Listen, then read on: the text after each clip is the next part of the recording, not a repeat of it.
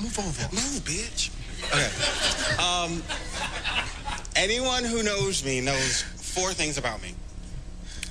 I'm tall, I'm skinny, I'm black, and I love me some Janet Jackson. That is true. Yes. I remember the first time I heard the song Nasty, playing kickball in Randy Powell's front yard as the radio blared on the ghetto blaster when I heard this sound unlike anything I'd ever heard before. It was fresh, it was funky, it was female, it was nasty, and it was Janet Jackson. I was instantly and forevermore hooked. The point is, we all wanted to be like Janet. We wanted to dance like her or be that guy in her video. This music superstar has influenced a generation of performers, everyone from Beyonce to Christina.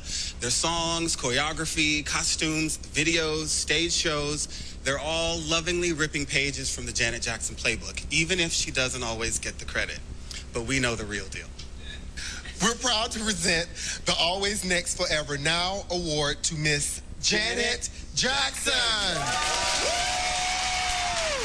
Thank you very much, and I'm really honored to receive the Always Next Forever Now Award. I want to thank all of you, as well as thanking Patrick and Rodney for presenting me with this award. The gay, lesbian, bisexual, and transgender communities have supported me for such a long time. You guys have always been there for me, and I've always felt the love. I've received a number of awards during my career, but those closest to my heart are from the gay, lesbian, bisexual, and transgender communities. The AIDS LA and the Vanguard Award from GLAAD are very special to me as well. Thank you once again for this, and have a wonderful evening.